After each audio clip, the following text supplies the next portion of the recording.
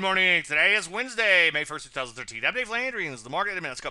Well, the pizza set the world on fire, but it did manage to close at all-time highs. Better than the poking eye, I suppose. As I would say, acquired a bit. I'm not a big fan of these V-shaped recoveries at high levels. By the time the market gets all the way back to its prior highs, it's pretty overbought by the pretty hard to launch a new leg on top of an old one. But hey, you know what? The market can do whatever it wants. Stranger things have happened. Take a look at NASDAQ. Not a bad day there, too. Up over 0.5%. It, too, has that V-shaped recovery look at high levels. Rusty hasn't quite made it back to new highs just yet. Kind of wide and loosened sideways for quite a while in here. Speaking of which, material construction, he tried to say chemicals, transports, banks, and quite a few other areas haven't made it back to their old highs just yet. So ideally, I'd like to see these areas joined in the fray. You know the routine, though. One day at a time. Any questions, as usual, Dave at DaveLandry.com. I'm Dave Landry, and you started Market a Minute.